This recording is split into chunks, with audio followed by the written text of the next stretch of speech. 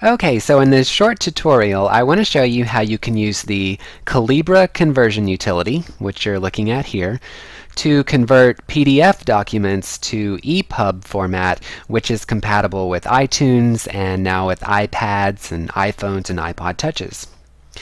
Alright, so the first thing you'll need to do is go to the Calibra-ebook.com website and download Calibra. It's free.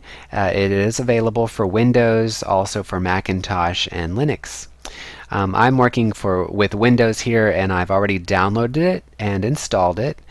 And the first time you launch it, there'll be a few setup questions it's going to ask you, such as where you want to store or save your ebooks and so forth. And for most of that, you can accept the default options.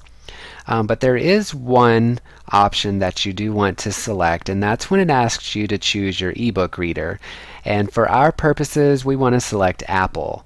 And this image is a little bit outdated here, but when you select Apple in the left pane, it's going to show you iPad, iPhone, iPod Touch under Devices, and then you just want to click Continue.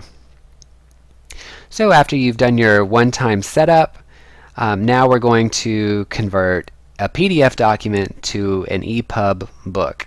And there's essentially three steps. It's going to be add a book, edit the metadata, and then convert the book. So first of all, we want to add a book, and we're going to browse to a PDF document that we want to convert. Click Open, and it's going to import that PDF document into Calibra. And it will probably appear here at the top of your list, so you want to select it, and then use the drop-down arrow beside Edit Metadata and select Download Metadata and Covers. And this will go out and look for covers or any additional information for your PDF document. If it can find it, it's going to add it to your document. In this case, it didn't find anything, and that's okay. So we're going to click OK. And then still make sure that your book is selected, and then the last step is to use the drop down arrow beside Convert Books and select Convert Individually. And then it allows you to check over everything and make sure it's exactly the way you want it. For example, you could change the cover image here if you have a particular image you want to use, or you can change the title, which I'll do here.